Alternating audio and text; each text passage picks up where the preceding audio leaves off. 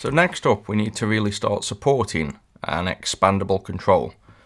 And we know right now that this pop-up is not going to support that because when it opens up, we set the size once and we never set that size again. So let's first take a look at making an expandable control. And we can chuck it inside of here for the moment, but we'll have to move it out because when it doesn't work, we need to be able to see what it should look like before we try to then fix it. So if we just do an expander, basically put the content inside an expander, and then do expander.header to specify the header, and inside there we can do whatever we like. So for now we'll just do content. This is a long header text. And if we run that now, I presume we'll see the header in its collapsed form, like that. And when we expand as expected, we're not seeing any expansion. Now I'm not sure whether the expander has an is expanded maybe. Yep, is expanded property to true. And this would make it by default expanded. So we should then see the extended property, as you can see, but then it's fixed at that height. And if there's many of these in this list, and this list can grow longer, we kind of have an issue there. So if we move this expander, or we just copy the expander and leave that one there, because we need that one. If we just go down to the, say, rectangle here, let's just change this graph to a border for now.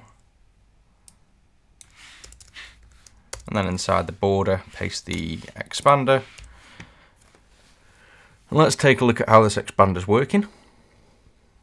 So we can see here then, it naturally expands, and in this case it's filling the content because we are inside of a grid, so it's going to naturally fill all the content it can.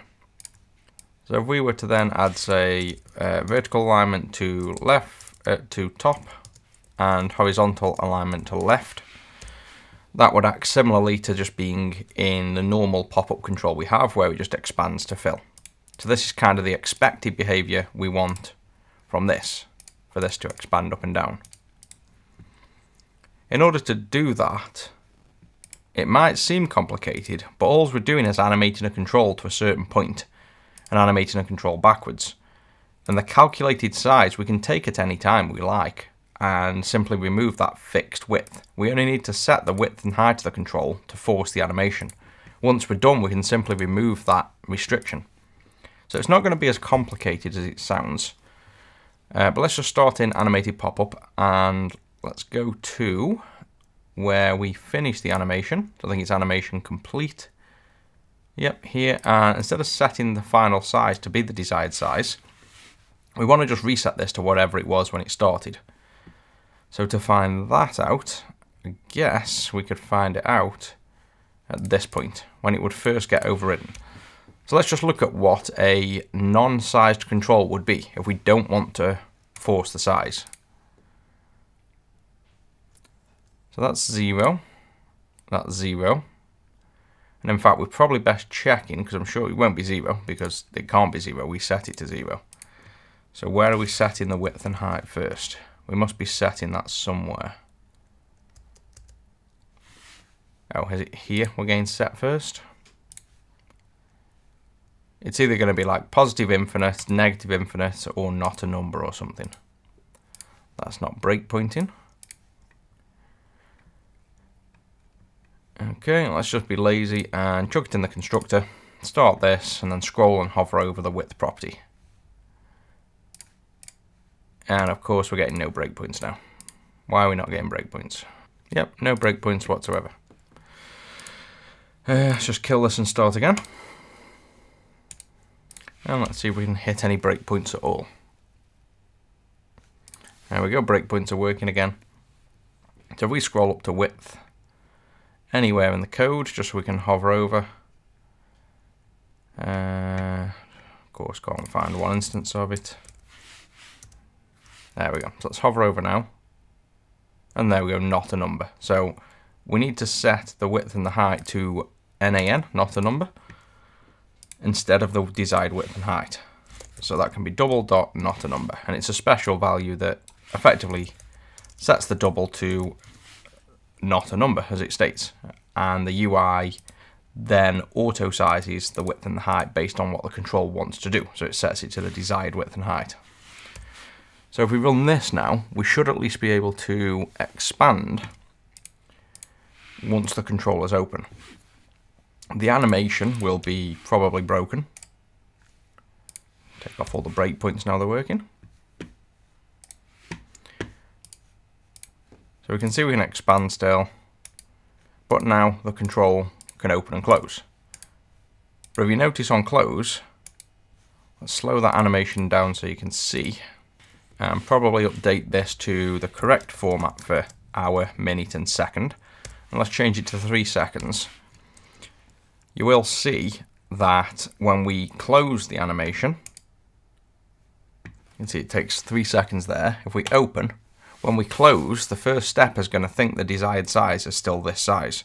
So it's going to jump down to here and then scale in, as you see.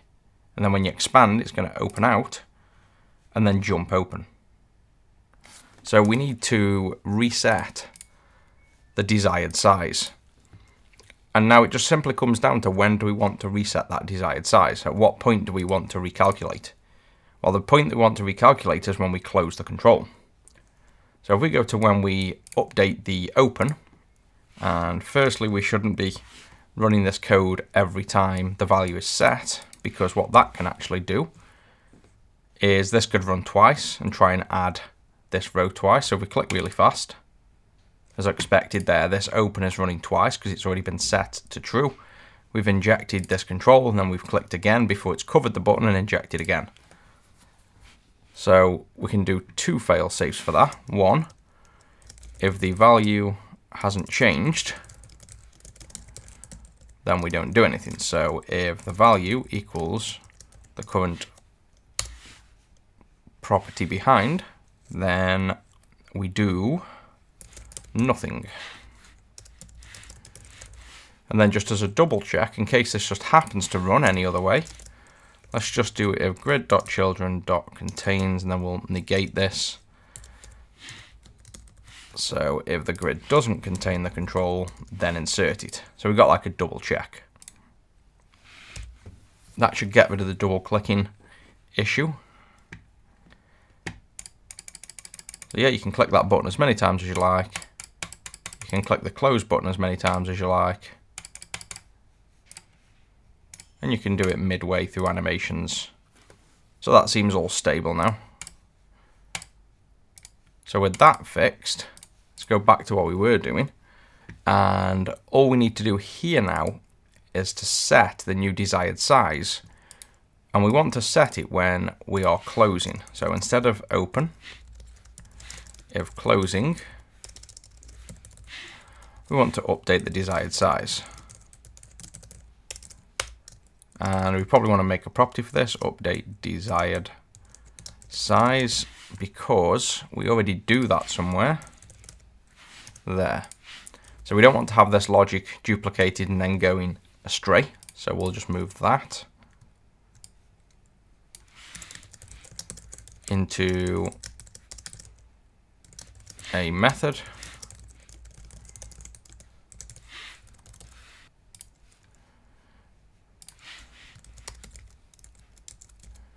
Comment the method, updates the desired size based on the current visuals desired size. So updates the animation desired size to that. That makes sense now. What's wrong with that? Inconsistent body styles. Yeah, I can use expressions. Okay.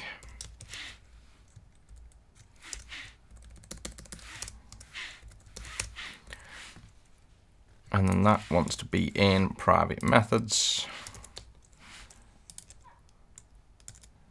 And there we go. So if we now go back up to here,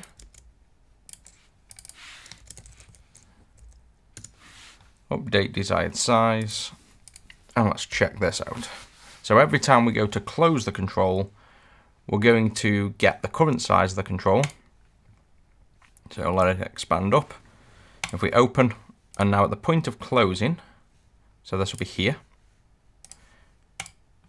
you can see we get update desired size, and we're going to now get the new desired size, which will simply be the size the control currently is. So this larger size, we're going to update this size, and then we come into animation, and when the animation kicks in, it's simply going to use that desired size here to calculate a new animation value.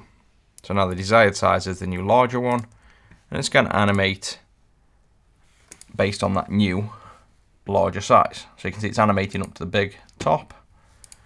Uncheck that so we can see, and it currently animates up to whatever size we have it at the point in closing, so now, and closes down. So if we change this to that, it should now smoothly animate from that point. So it simply takes the size of the control at the point in time we're about to close it. And that actually might be an issue that I've just seen. Yeah, see that jumping? So that will happen if we change the... so we're closing the control before it's opened.